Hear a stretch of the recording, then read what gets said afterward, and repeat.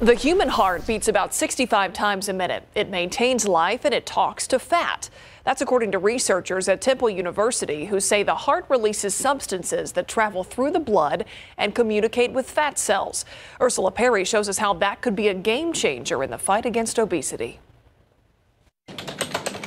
What if, just like sending an email, the human heart could transmit a message to the body's fat tissue? What that means is that the heart releases factors or substances that travel through the blood and communicate at a cellular level with fat cells. Researchers say this conversation could be the route to reducing obesity. By manipulating certain enzymes in the heart, you can change these factors and change obesity when animals are fed a high-fat diet. The study shows that when the enzyme GRK2 is turned up or down, fat adjusts. When the enzyme was inhibited, animals got super fat, and when that enzyme was higher, they were lean. Research mice genetically engineered with the enzyme, inhibited only in heart muscle cells, did worse than the other mice, who didn't gain as much weight after being fed a high-fat diet. These mice, with only their heart changed,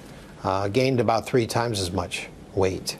The idea that the heart can communicate with fat and tell it how much energy it's using and if it needs more released or things along those lines are very interesting. The lab also found that when mice were given a high-fat diet, the enzyme GRK2 increased in the heart, which is exactly what happens in us humans when we go into heart failure.